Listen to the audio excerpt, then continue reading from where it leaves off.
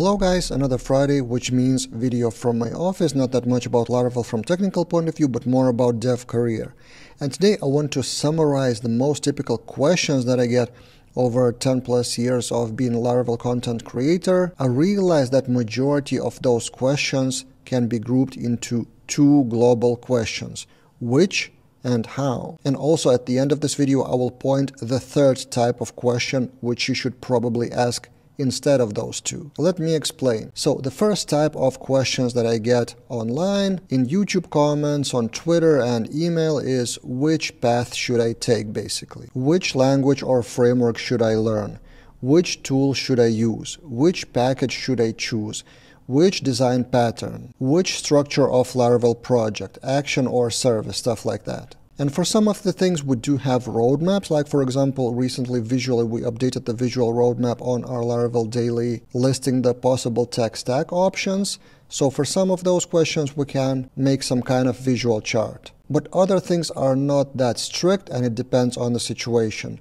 And many of you guys seek my guidance in the comments. So I would recommend you what you should do in your situation. And of course the space for the comment or email is pretty short. So the description of that situation is pretty short and vague. So I can kind of show you the options of like Livewire and Inertia, but it's your choice. And the only way I know how you can improve that choice is to try both options or all options if you have more than two. In most cases, the result of your choice will be clearer only down the road, only much later. So you will never have 100% guarantee that you will get a job, for example, if you choose Vue, Inertia versus Livewire. But what you can do is investigate all options and try them out. Try both packages, at least install them and see the first impression. Try both languages at least on hello world level, and then bet on something. You are still betting anyway, but you may increase the chance of bet being a good one by exploring the options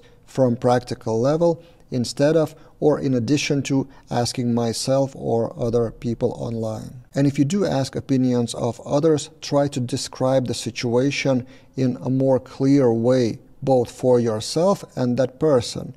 And side note, while you're doing that clarity exercise, there's quite a high chance that you will answer your question yourself. So try to describe, in this project I'm doing this and that, the client demands this and that, and then while brainstorming that, while writing that out, you may come into conclusion yourself. So this is the first type of question, which, and the global answer, try for yourself and see for yourself. Other external people may just help with advice, but that advice may be biased and even incorrect or even harmful. The second type of question that I get is how. The most typical one is, how do I start with something? How do I start learning Laravel, for example? How do I start writing automated tests and stuff like that?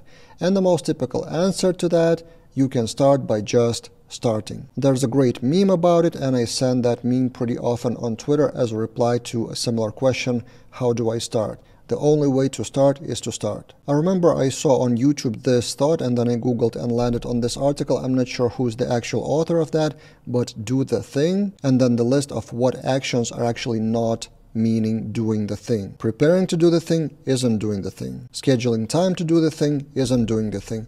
And then the list goes on, including reading about how to do the thing isn't doing the thing. The only thing that is doing the thing is doing the thing. I really like this approach. So no amount of external guidance will actually help you start doing the thing. And when you start doing the thing, then you bump into real problems, real issues, which are then much more actionable. And then you go Google, ask someone, ask ChatGPT or whatever, but with much more actionable question. Instead of how do I start? The question is why something is not working for me. This is the code, this is the situation, why it's not working. And this is actually where I'm heading to as the third question, which is preferable in my opinion instead of which and how. The correct question is why. Maybe correct is not the right word, but the question why is much more actionable. Developers who think about why tends to be much more valuable to the company. For example, when you're talking to the client about upcoming feature, you can ask, why do you need that feature? And then it would help to shape that feature in a better way, or potentially even avoid coding that feature and spend the time elsewhere more efficiently. Or the same questions of which, if you ask which framework should I choose, it's not actionable. The actionable question is, why should I choose this framework in this specific situation for that specific project? And then you yourself may Google the answer, or someone else can answer it for you. There's even a general way of thinking, not sure if I'm accurately describing that, but think from the first principles. Think about why, and then that would massively help you to solve which and how. I hope this kind of philosophical video will get you on track to ask the right questions and do your due diligence before asking them. And as usual, I'm happy to answer your questions, but I hope in the future they are much more actionable and my answers then are more useful. That's it for this time, and see you guys in other videos.